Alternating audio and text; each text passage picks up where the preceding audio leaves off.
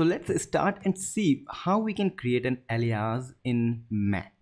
So we actually want to create alias for our PHP artisan.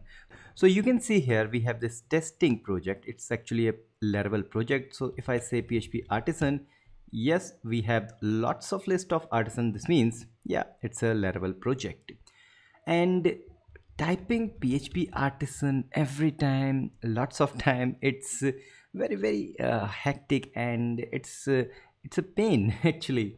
So why not create something that I just need to type PA, which stands for PHP artisan, or you can simply say AR for artisan, or art for artisan again. So all these things you can do, but how we can do that?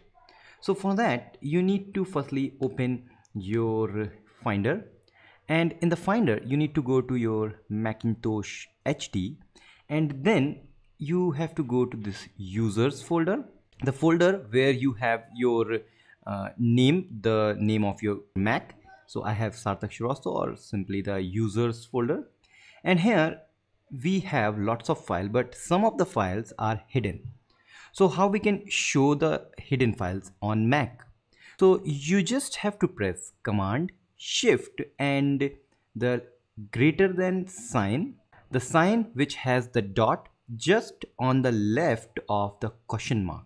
So on the right of the keyboard, Shift, then we have the question mark, then we have this dot or full stop. So you can see now we have lots of files. So we need to just go to this .bash underscore profile. Remember this has to be .bash underscore profile.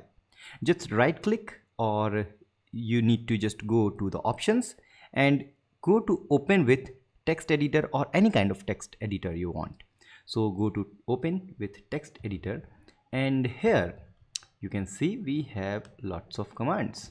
Okay, so here we need to give one simple thing, alias, and then that has to be small a.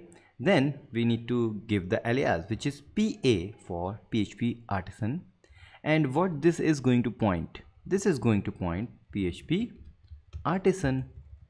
Simple thing. So just save this file, and now go to terminal. Let's try PA, hit enter. It says PA command not found.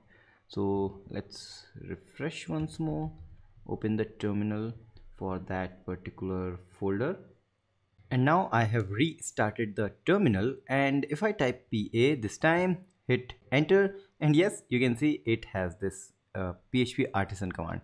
So if you just type anywhere on the terminal where we don't have the Laravel installed, so if I type PA, you can see it's simply direct and say, hey, artisan command not found, because PHP command is there on our Mac, but Mac doesn't recognize the artisan command. So this is the way you can test, and you can see simply it's saying that okay, your alias is successfully created. So it is simple thing, you can add as much as alias you want, and this is the way you can make your work super fast. So don't forget to subscribe, like Bitfilms on Facebook, Twitter and Instagram, and we will meet in the next episode. Till then, goodbye.